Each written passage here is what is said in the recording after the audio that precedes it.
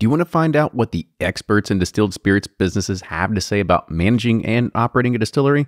Well, you should probably check out the Distilled Spirits Business Certificate from the University of Louisville. It's a 6-course online program taught in part by real corporate fellows, meaning that you're getting real experience from real experts at the most renowned distilleries, companies, and startups in the distilling industry.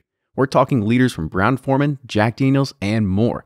So get enrolled into this fully online program at ufl.me/Bourbon Pursuit. There's a new award-winning 4-grain bourbon that's been taking the market by storm. It's Penelope Bourbon. Bottled at the historic Castle and Key Distillery, Penelope's balanced yet flavorful taste profile comes from a unique blend of 3 bourbon mash bills. It's currently available in 2 expressions, 80 proof and cask strength.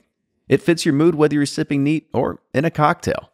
Penelope is available in select markets as well as online at penelopebourbon.com. You know, after our Meltdown Ice Press video went viral on TikTok and Instagram, every person that comes over to my house, they want to see it in action. So I put on a block of ice, put the top on it, and you watch the melted water drip down the groove channels and you end up with a perfect sphere. Stunning is easily the best word to describe it. Go get one of your own at meltdownice.com.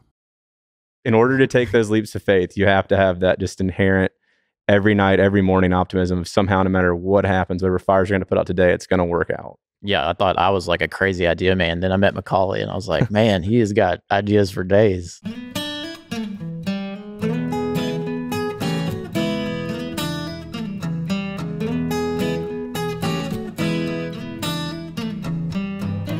Welcome back, everybody. It's episode 287 of Bourbon Pursuit, the podcast featuring news, reviews, and interviews with people making the bourbon whiskey industry happen. I'm one of your hosts, Kenny Coleman. And before we start today's podcast, talking about how to build a big source brand, here's your weekly bourbon news update. The U.S. is continuing to slap new tariffs on spirits in retaliation for a deal that's completely unrelated to alcohol. Certain cognacs, grape brandies, and wine from France and Germany will now see a 25% duty rate increase starting on January 12th. This is in response to the European Union's 25% tariff that was introduced back in November 2020 on rum, vodka, brandy, and vermouth from the US. And that increase actually came immediately after another 25% tariff on single malt Scotch and single malt Irish whiskey and liqueurs from the European Union. And that was kicked off around October of 2019. Now, these tariffs have a real effect. Scotch exports declined year to year by 34% between October of 2019 and when the US introduced that 25% tariff. So why are we doing this? This all dates back to 2004 and has nothing to do at all with alcohol.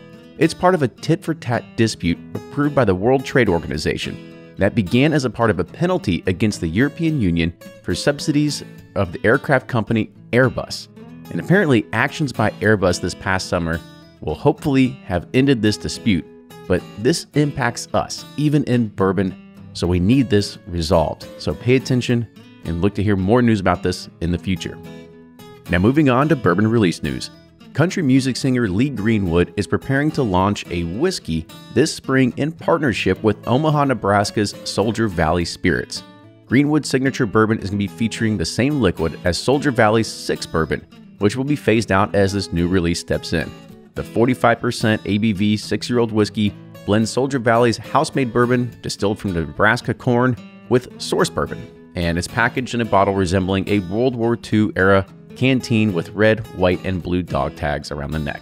It's going to be priced at $55, and the bourbon will initially roll out in the Gulf Coast and military bases across the U.S. Now, in today's podcast, we talk about building a brand on source product because, let's face it, if you're not the one distilling the product, it's hard to be price competitive.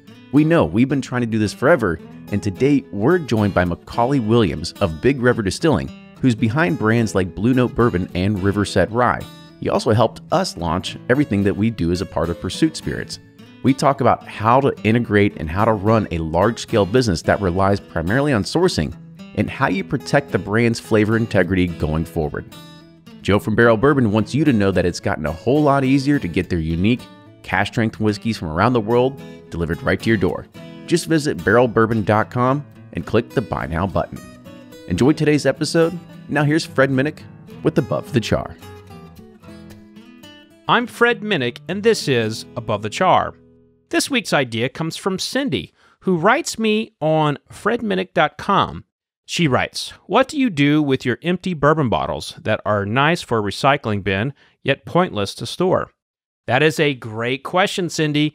And I will tell you what, I actually used to have someone who would go through my recycling bin and pull out the bottles. There was a guy in our neighborhood who was digging through trash for a while, and I found that kind of creepy. So I found a friend who makes like soap dispensers and lamps and things like that, and I just give him my bottles.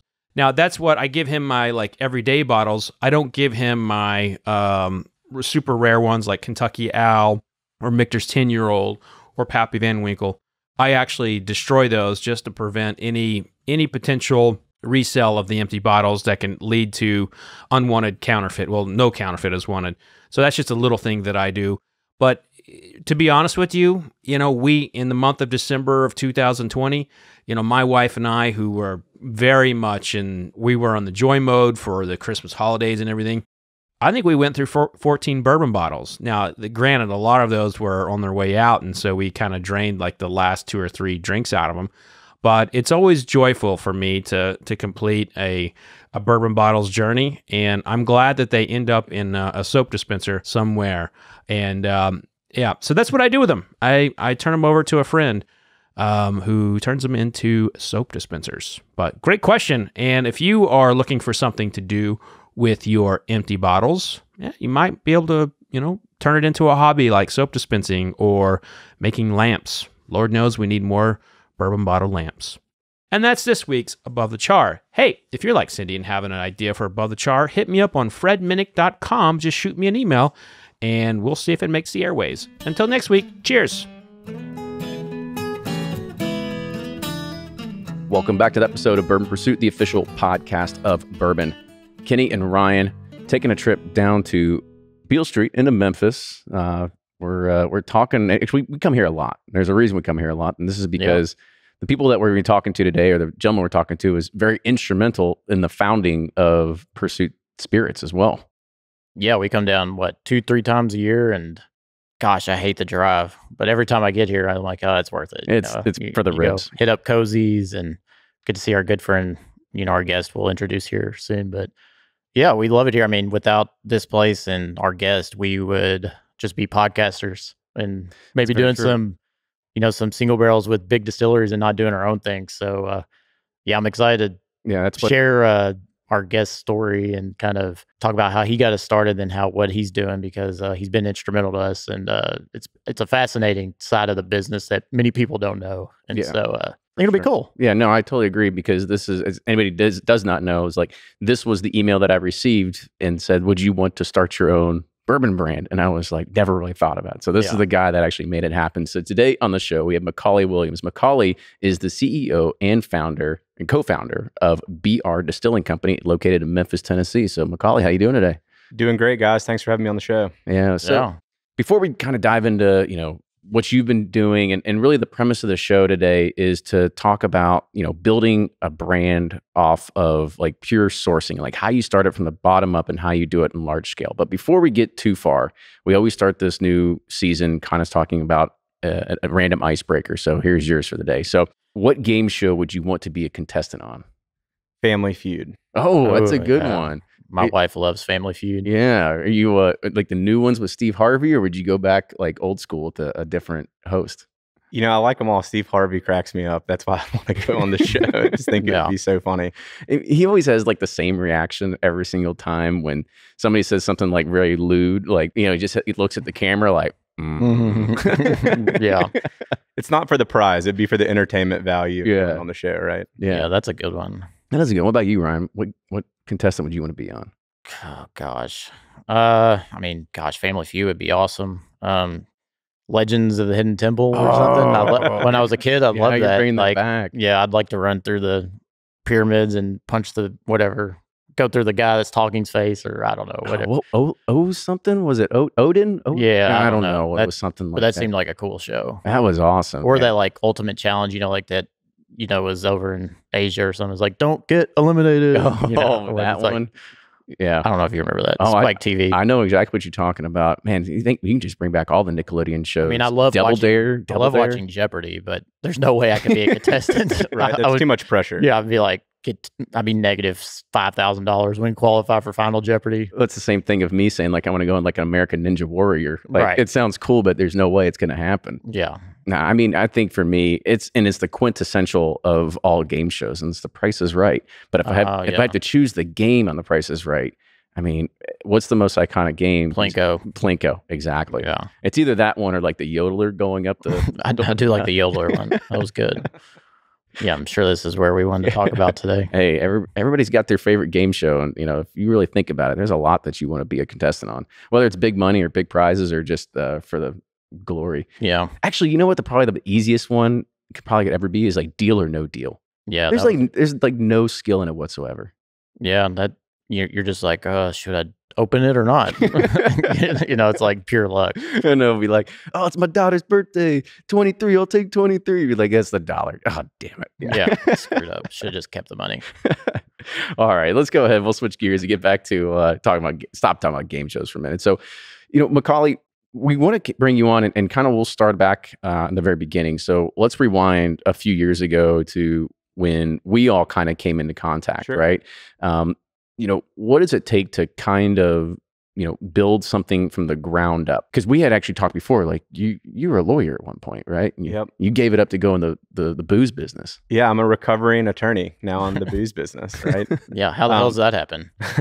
Well, I practice mergers and acquisitions at a large firm here in Memphis, one of the largest firms in the Southeast. And I was trying to pick up new clients of my own. And one of them was a vodka distillery that was based in the building we're sitting in today. And unfortunately, their business model wasn't panning out and the company was going under. And so I got to learn a little bit about the craft spirits industry from my client.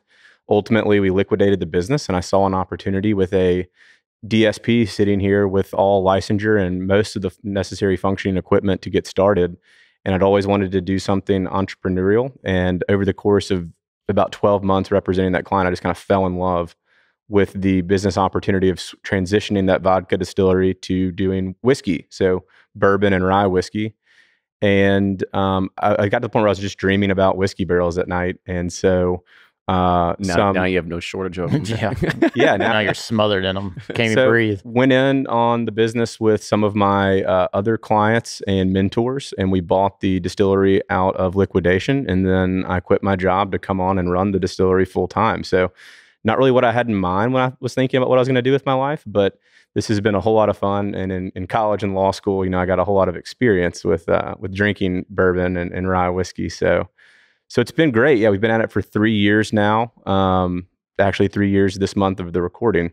So we're excited to get going, and we've seen a lot of success that we've been very fortunate to have over the last few years. And it's definitely been a journey taking effectively a defunct, empty warehouse that technically had its licensure and transitioning it into a functioning business and scaling it. And now, we're blessed to have thousands of barrels in this facility today. And, we're really looking towards the next 5 years of growth from here. So what's that first step? You're like, all right, I want to be in the whiskey business, but I don't have a still, don't have this. Like, what is that first step to like start acquiring, some juice, some product, and like going about that whole process? So the very first step, and I won't go into too much detail on it, but just to emphasize for any entrepreneurs or future entrepreneurs out there, is you gotta, meet with your lawyers and tax advisors, because you want to make sure you have the right entity formations and all of the boring kind of back office stuff squared away.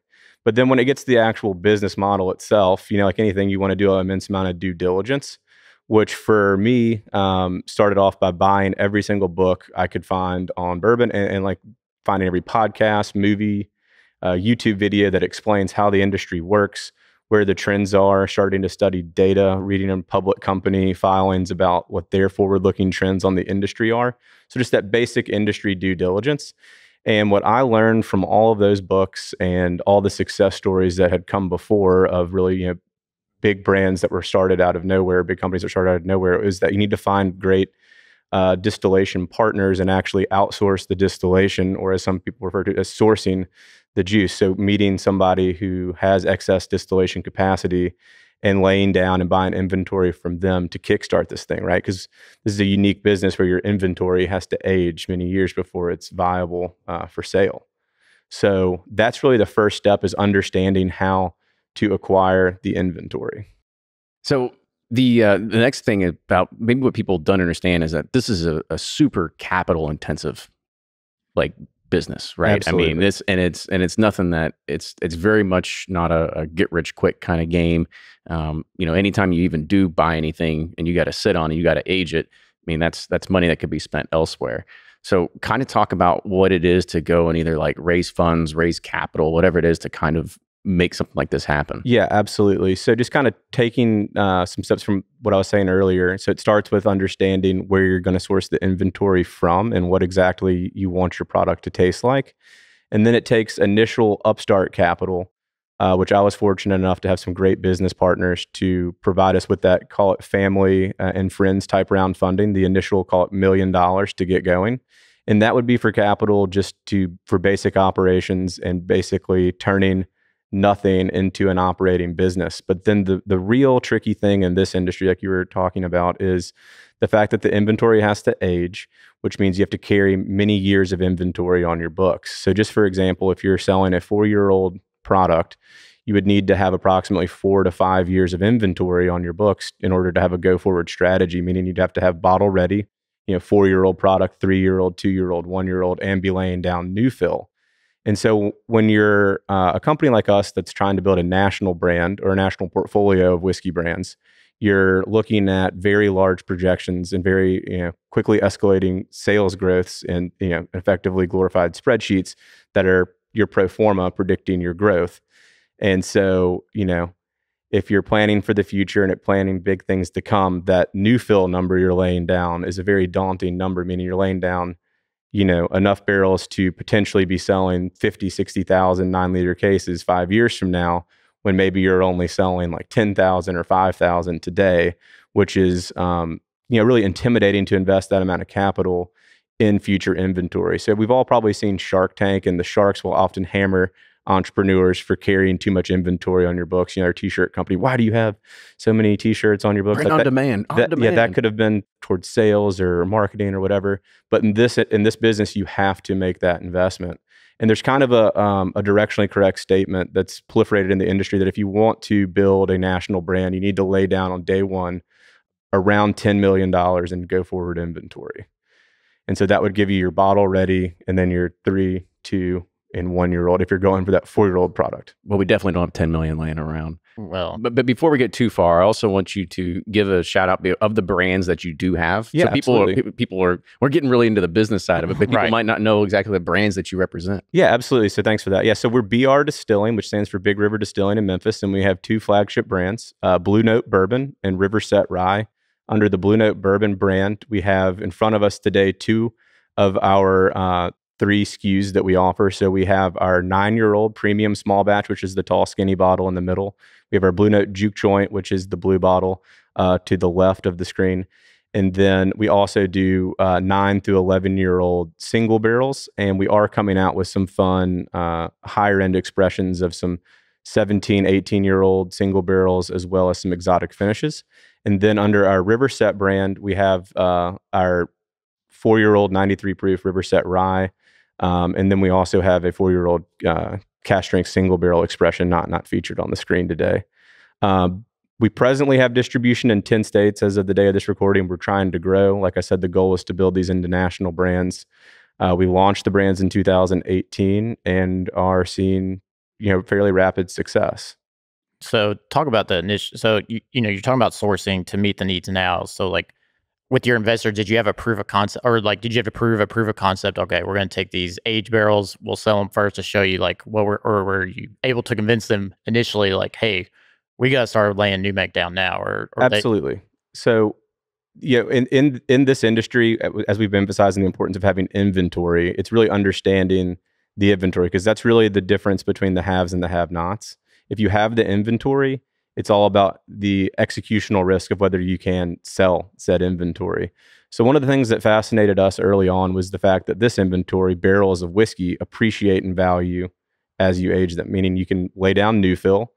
and you can then sell on the bulk market those barrels to generate cash flow a year, 2, 3 years later at a higher price point. So you can buy barrels for about $600 to $700 per barrel and sell them for anywhere from $2,500 to $1,500 per barrel, whether it's 4 to 2 years later. And so that initial concept is what I call our vodka.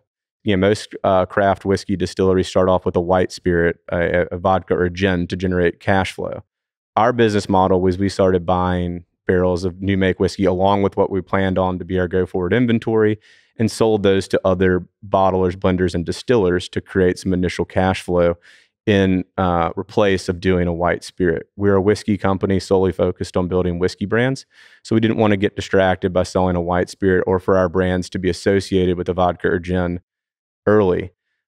So that concept is what really allowed us to take the leap of faith into this business of knowing that if we're investing this heavily into inventory, it's actually appreciating in value. Whereas if you're buying cotton or corn or other agricultural products, it depreciates in value as it ages because it becomes less, good, less saleable. So that early concept was how we were able to convince initial investors to take that leap of faith with us. Like you're going to get your You're money like, back I no matter promise these pro formas are, would you say directionally correct?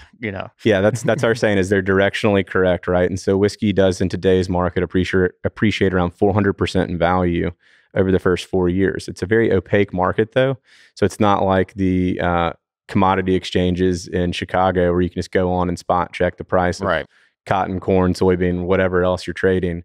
So it's interesting. So it's not necessarily the most viable business opportunity to really get in as a quote trader or invest, like New York money into it. You got to have relationships. You have to have relationships. And there is a finite amount of bulk inventory you can sell. But that initial concept was really the bedrock of our business, of knowing that our money was going into something that was stable, would appreciate in value.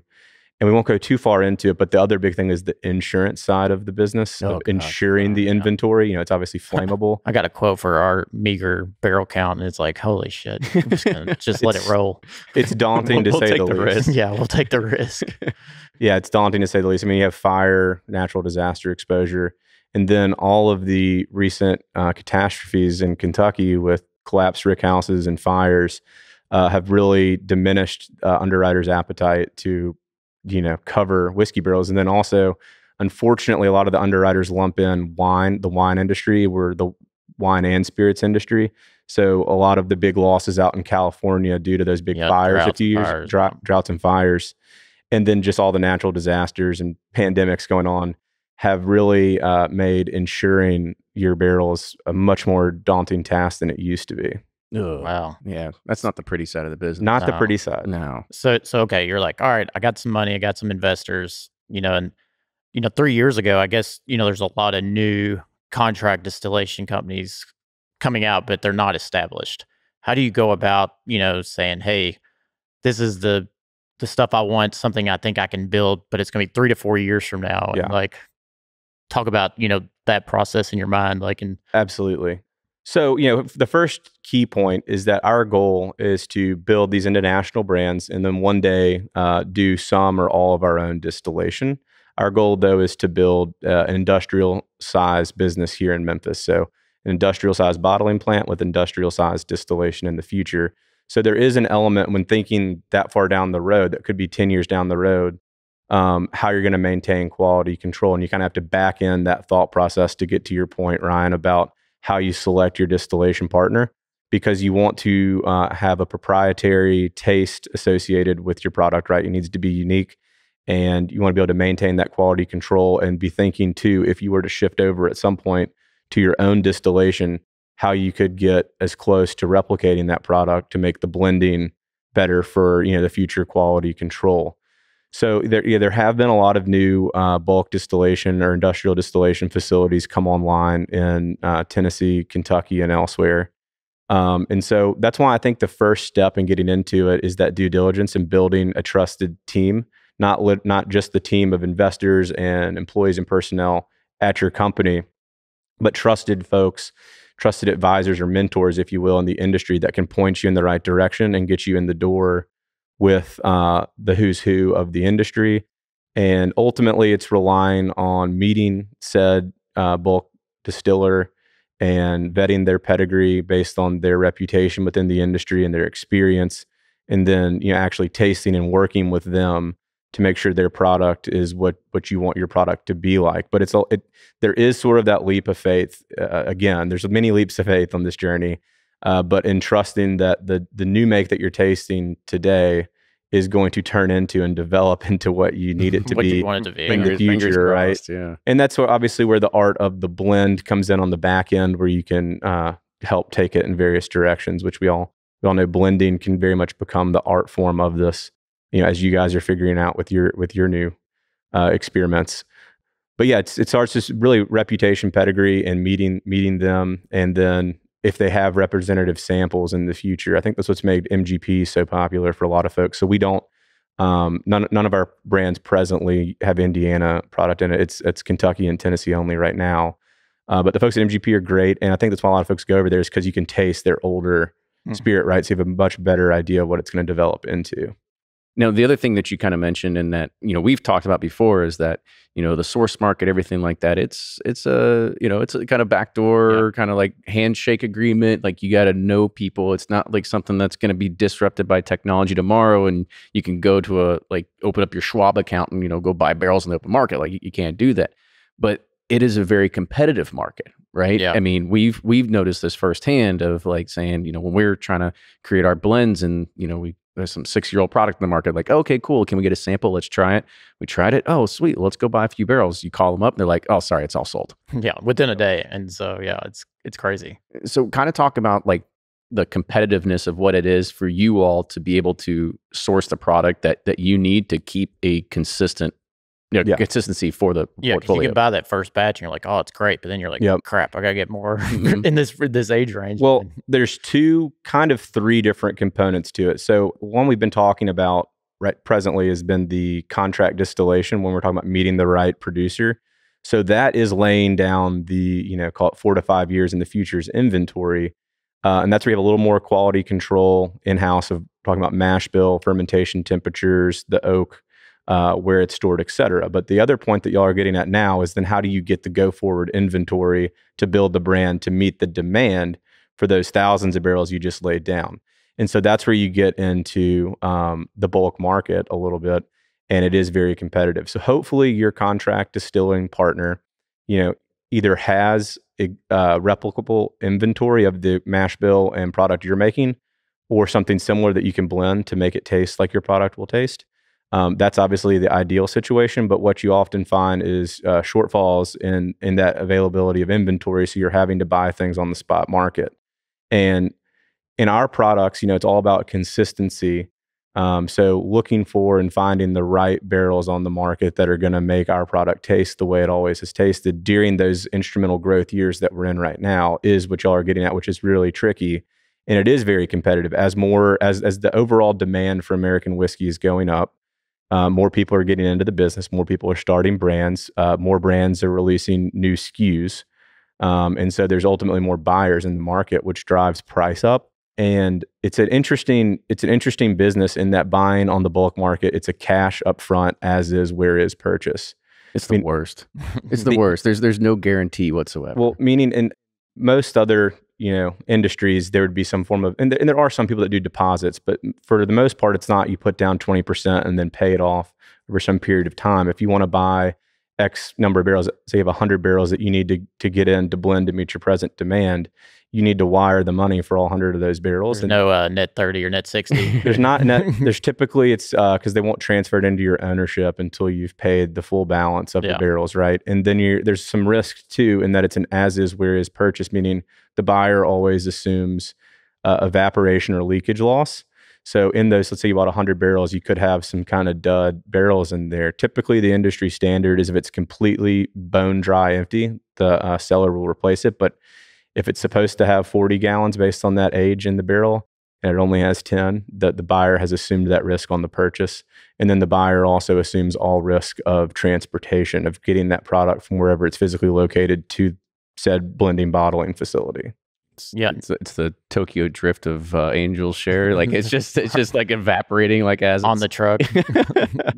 So talk about like the cost of being in the source, because people all the time are like, oh, it's just source whiskey and it's this much money, it's so expensive, like compared to like, Yeah. Heaven Hill or Brown Forman products, and you're like, well, the pricing's a big factor in that. Yeah, I mean, it's based on the pricing of bulk whiskey. So we're talking about the bulk whiskey trade, right, where people are buying, distillers, bottlers, blenders, brokers are buying and trading aged barrels of whiskey. So the value of any given barrel is going to be based on, first, the state of distillation, and if disclosed, the distiller who actually the original distillation facility and the reputation that facility has.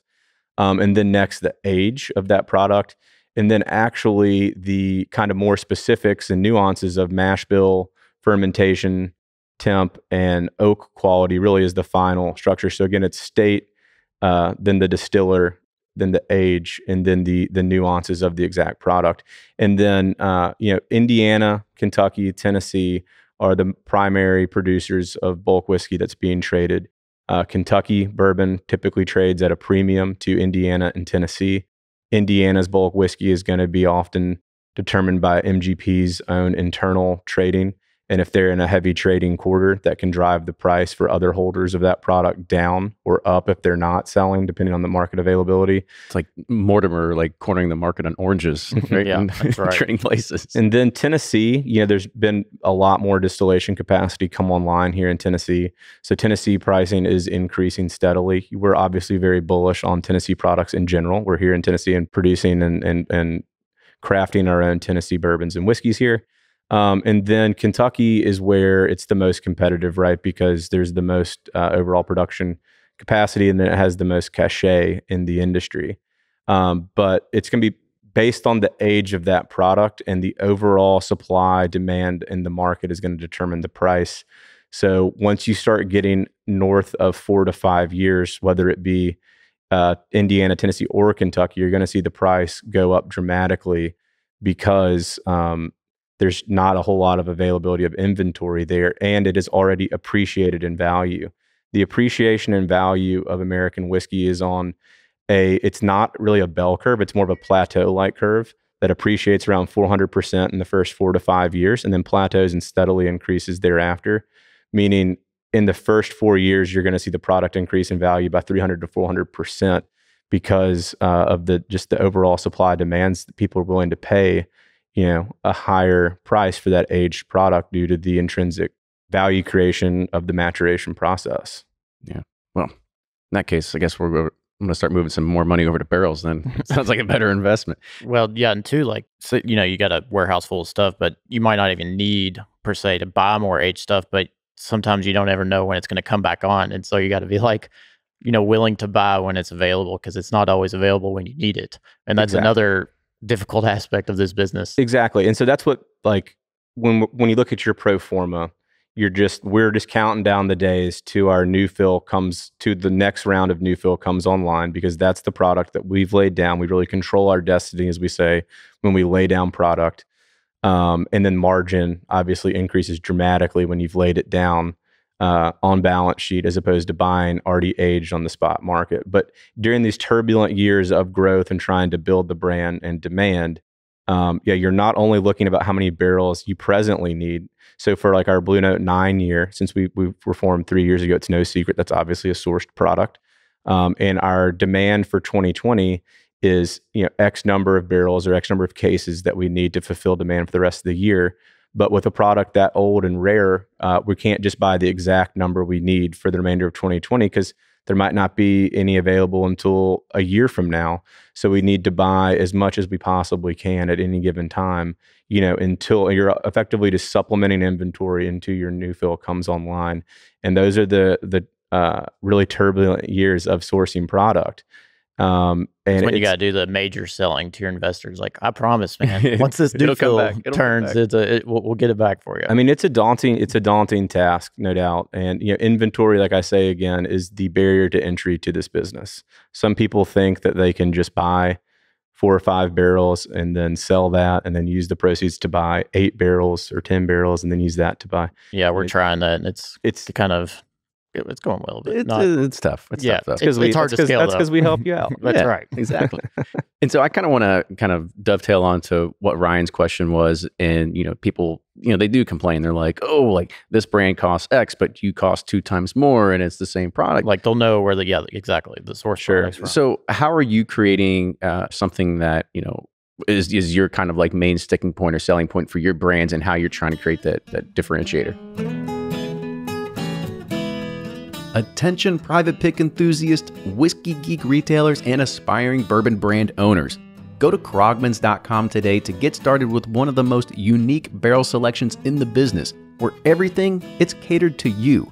Dream up any label or idea that you want and they can make it happen. So if you're tired of settling for awkward stickers on the sides of bottles, Krogman's Barrel Picks lets you have total control over your design from start to finish. With low minimums and quick turnaround times, Krogman's can take your pick to the retailer of your choice ASAP. Go to krogmans.com. That's KROGMANS.com to get started. How are you creating something that, is your kind of like main sticking point or selling point for your brands, and how you're trying to create that differentiator? Yeah, absolutely. So for starters, we obviously like to emphasize, when people ask us this source, we do emphasize that it is aged, bottled, and blended here in Memphis. So we have transformed the product into our own. Our climate is, of course, unique. We have a great aquifer system with really unique water here for proofing and blending. And then the exact bottle entry proof is going to obviously affect the taste, et cetera. I can attest to the Memphis magic aging here. Like we've put some barrels here a year or two, and it's like, holy shit. Yeah, we have the perfect climate for it here, with a little bit higher humidity, a little bit higher heat. And that was one of the early due diligence boxes we needed to check, was, does Memphis even make sense to do this? We're from here. We wanted to do it here, et cetera. But then we emphasize the art of the blend as well, of selecting the right barrels that pair well together to create a complete product from beginning, mid palate to finish. But then one of our things is, I am laser focused on delivering the highest quality product to the market for the best possible value. So the best value doesn't mean the cheapest possible price. When it comes to consumer goods, retail price is going to affect the consumer's perception of your product and the value that they're receiving. So you don't just want to sell it for $1 a bottle or as low as you possibly could, right? You want to find the sweet point in the market. And so, to your point, a lot of folks that are laying down new fill on contract or sourcing product on the bulk market are selling their finished goods for what I think are exorbitantly high prices. So we're really focused on delivering quality relative to value. So our Blue Note Juke Joint, for example, is one of the better examples of that in our portfolio. It is a 3 to 4 year old Kentucky bourbon with our proprietary mash bill and oak source, and we retail that for MSRP $29.99 on the shelf. You'll see it oftentimes for as low as $26 to $29.99. And that is a 93 proof Kentucky bourbon. And you'd see other folks selling that for $45 a bottle. Our 9-year-old premium small batch, is of course 9 years age dated, 93 proof. We retail that for between $49 and $52.99. Our Riverset rye is a 4-year-old Tennessee rye that we retail for $26, $27 to $29.99 a bottle. So really being focused on where the products need to be priced to sell at high volumes, because there's this interesting thing when building a brand, to Ryan's point earlier, is it's not a get rich quick scheme. You have to go pretty deep into the red in order to eventually achieve high profitability in the future. So there's sort of a loss leader element. That's not literally a loss leader, but it's the sort of analogous term in business, of where you have to compress your margin to pretty thin early to build economies of scale, right? To then where you're selling enough volume to where your margin then increases as your component costs go down, like your bottle label costs. And then ultimately, the way to get your whiskey costs down, which is the main driver, is to have a whole lot more inventory of it in economies of scale. You just keep investing and putting more and more and more and more into it until it actually does sort of like kind of have keep feeding the cow, and one day you'll get to milk it. There you go. That's a great analogy. Now, the other thing that I noticed is that, you all love the number 93. How'd you get to 93 on all these? Yeah, so we like 93. We wanted to come up with something unique that was more of like a house proof for our main SKUs. And our Blue Note brand, we're here in Memphis. It's named after the Memphis Blues, which were really pioneered in the 1920s and were becoming nationally popular. Blues music was becoming nationally popular in the 1930s.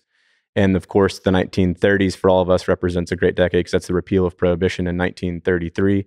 So we were debating between 92, 93, 94, which is where we really liked the products. We thought they were showing best for our ultimate goal. We chose 93 because it's got the century and decade, the 9 and the 3 for the 1930s, which corresponds to the blues and the repeal of Prohibition.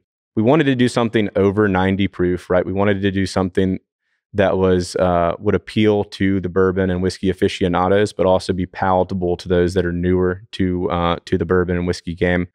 And so we don't chill filter any of our products. And in order to best show the product without flocking, it needs to be over at least 90, 92 proof. And then in order to appeal to that newer emerging group of folks that are getting into whiskey, we learned pretty early on that the cask strength stuff that maybe we here in our team internally love isn't going to necessarily be the biggest, highest volume seller. So trying to find something in the sweet spot that could appeal to all drinkers. Oh, absolutely. And so, more that we talk about just the brands, like, and also want to talk about, because you had mentioned building a team and growing a brand. And so you said you're in 10 states now. Mm-hmm. What's it take? And I think this is also great for listeners, want to be entrepreneurs out there. What's it take to actually have a brand, take it to a new market, and then grow that market? So, it takes the right distribution partner.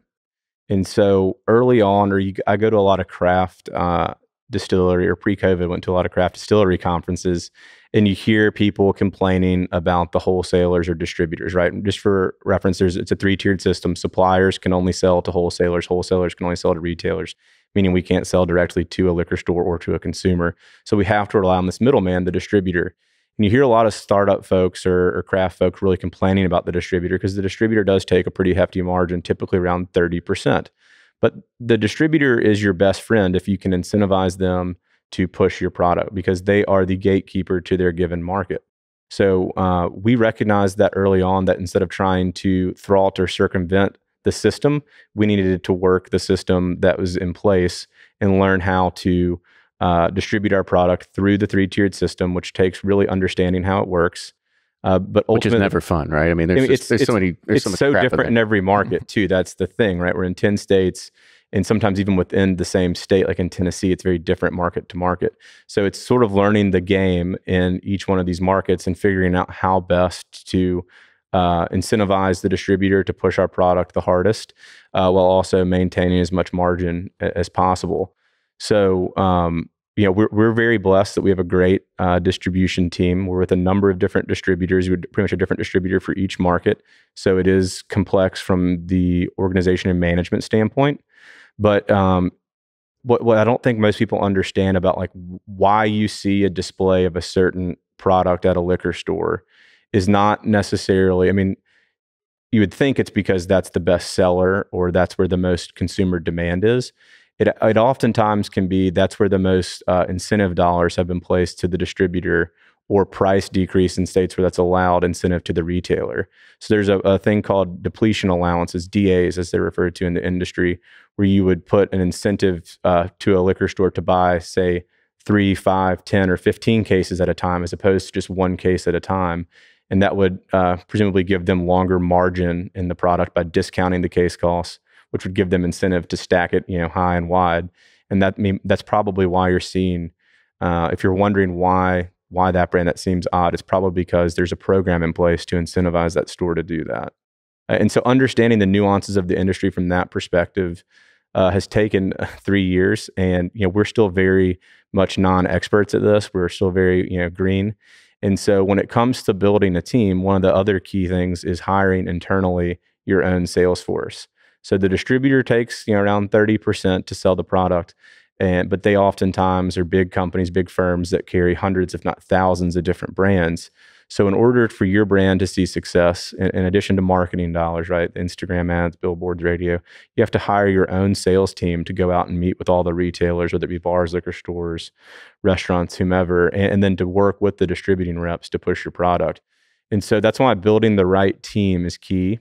Not only from a sales perspective, but even into more of the back office roles. Like early on, we realized that there's an awful lot of math and finance and accounting that goes into this, right? And just bullshit paperwork. A lot of it. So I'm a lawyer and I can put together a rudimentary spreadsheet that would be directionally correct to the result, but oftentimes it doesn't cut it for the purposes of taxes and for pro forma planning. So early on, we realized we needed to hire internally our own accounting team.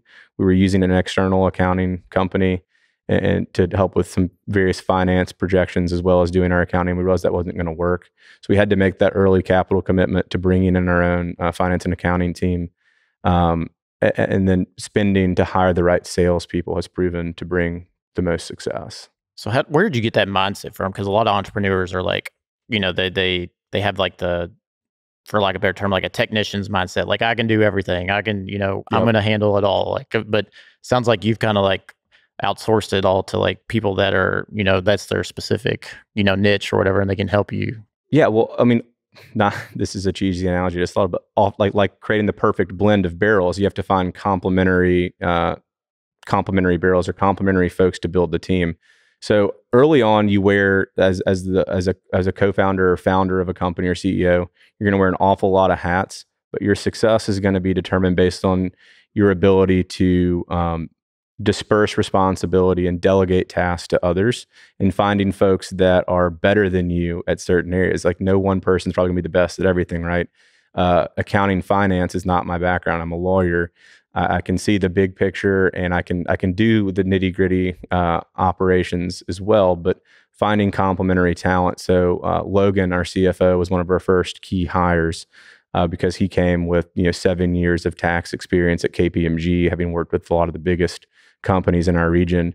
And he's a great guy with a passion for our industry. And that hire was really key and instrumental to our success. And that's also a testament of early on, I built the right partners with my co-founders who are seasoned businessmen in our community that have a lot of experience. And they were adamant early on that we need to make the investment in building out a team that was positioned to scale and grow. And so that's not just from our previous business experience, it's also meeting with other folks that have been successful in this industry. Aside from really taking the leap of faith and laying down the inventory, the other repeated theme or axiom I hear from other successful folks is you got to make the investment in the back office, as well as you have to make the investment in the internal sales force, even though at the time it's really hard to justify, right? Because it's like our sales are this, but we're about to invest this. But that's again like one the of those chicken other before the egg kind of conversation. That goes back to that leap of faith, thing. So the one thing that I did read in an entrepreneurial book is there's only one. So there's very different types of CEOs, very different types of entrepreneurs out there in terms of personality types. The one commonality is the inherent optimism quality. Oh, that's definitely you. In order to take those leaps of faith, you have to have that just inherent every night, every morning optimism of somehow, no matter what happens, whatever fires you're going to put out today, it's going to work out. Yeah, I thought I was like a crazy idea man. Then I met McCauley and I was like, man, he has got ideas for days. Like we just talk all day about them. Because you always are like, you never know, like today, that's the worst day, or this thing's going to flop. And the next day you're like, oh, everything's great again. Oh, it's the emotional roller coaster of an owner. It's like the highs are highs and the lows are lows. But one other thing, I feel like I got off track a little bit of. That's my fault. Finding the right distribution partners is really tough in a market where there's just an ever growing supply of new, the demand's increasing. Like there's an ever growing supply of new brands or new SKUs from even existing companies coming on the market, of finding groups that are willing to pick up your product and ones that you feel really comfortable with that have bought into your vision that are going to execute is one of the most daunting tasks of this. So you can be focused all day long on distillation, fermentation, maturation, et cetera, and getting in quality control. But really, the rubber meets the road when it comes to sales. Yeah. And that's your revenue driver. That's your offense. And finding those right partners is really difficult because it's just such a competitive landscape. And so you can't just say, well, hey, we're going to open up California, Texas, Florida, New York, all the biggest states next year, because you want them doesn't mean they necessarily want you. So there's a lengthy process of reaching out and finding. And that's, again, where this industry is so connection driven, because if you have the right in with a distributor to get that phone call, or now these days the Zoom call set up for you, it just changes everything versus trying to cold call or send wild emails to people. Yeah. Go ahead, Ryan. I was going to say, like, Dave Pickerel always talked about, with craft guys, like owning your own yard. And Tennessee is obviously a big bourbon, state. Talk about how competitive it's been to like get established here, and then like maybe where you found kind of, or maybe you don't want to share your secrets, states where you've seen some success that you necessarily didn't think you would. Yeah, so that's in our board meetings and general strategy meetings, that's this concept of expanding broad versus deep driving distribution in our home market is a constant topic, because in order to be successful, you have to have really deep distribution in your home market, meaning you got to own your backyard. And owning your backyard is sort of an amorphous term that different people would define different ways, like what is success type thing. It's a difficult thing to define. But you also have to be constantly increasing sales, because in any business, the key is cash flow. So there's this constant juggling act of expanding outward while also driving distribution deeper in your core focus market. So you ultimately have to tier your priorities and say, look, we just launched in Colorado, for example, and we're seeing great success out there, which is a testament, hopefully not only to our brands, but also it's a huge testament to our distribution partner out there. But they know that we're not going to be able to get out to Colorado and hire someone yet. It's going to be sort of a sell-in phase. So there's going to be relatively thin distribution. Don't expect to see us on a ton of back bars or menu features yet, focusing on the off-premise first, getting the sales in. But our focus markets right now are in our backyard here in Tennessee and mostly the Memphis and Nashville markets. So that's where we're investing really heavily in trying to get menu placements, back bar features, et cetera, as well as large case stacks in our retailers. And then next year, we'll add another focus market and keep juggling because nobody wants really thin distribution very broadly, right? You want to have a footing and a foothold in markets. So it's a tiered approach. So next year, we'll add another one to that focus, and so forth and so on as we expand out. But it's a lot to wrap your head around when you're thinking about all of the operational sides plus building the brand side of it. But it's obviously really fun. Yeah. What's the better return on investment? Like going and getting your product placed in like bars and restaurants, or like really focusing on like package stores? Where have you seen like the biggest bang for your buck? Yep. So with a startup brand, you're going to see around 80 to maybe even as much as 90% of your sales occurring off premise at the liquor stores, with the balance, of course, being on premise at the bars and restaurants. But then there's also a competing thought of that on premise at the bars and restaurants is where you really build your brand, because that's where your brand gatekeepers, your bartenders, servers, bar managers, et cetera, can turn someone onto your product by introducing them to, hey, you ordered your old fashioned with Jack Daniels. What if you try this local craft instead? It's only $1 more or whatever. And that's how that person has that drink at the bar, which is low risk, right? To try something new, one drink versus buying a whole bottle. Then presumably if they like it, hopefully they'll go buy it off premise. But deep distribution and having really deep sales in any given market takes a combination of your on and off premise markets really, really working well. But it's just such a competitive industry. And so here in Memphis, Crown Royal is really big. Our distributor distributes Crown Royal, West Tennessee Crown.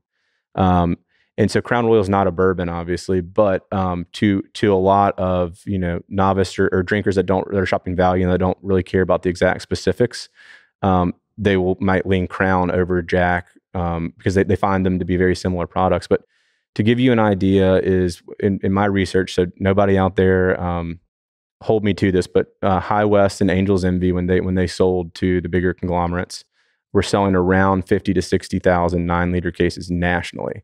Crown Royal in Memphis alone sells 50,000 to 60,000 9-liter cases just in Memphis. And so there's obviously the Jacks, the Jims, and other massive brands too. But when you're thinking about really trying to own your backyard and get deep distribution, you're competing against a complete juggernaut that just has that damn purple bag. I was about to say you should put some purple bags on your bottles here, and you get to compete with them. And I think that's also we're kind of running low on time here. There's a few different things I want to touch on, because we hit it. There's a lot of frustrating things that go into the source market. I mean, we've hit on a lot of them. I know we have our own problems with distribution, like being in Texas, like every month I have to file a report, even if we didn't sell one or like ship any bottle, I still have to file a report with the state of Texas. So it's really, really frustrating.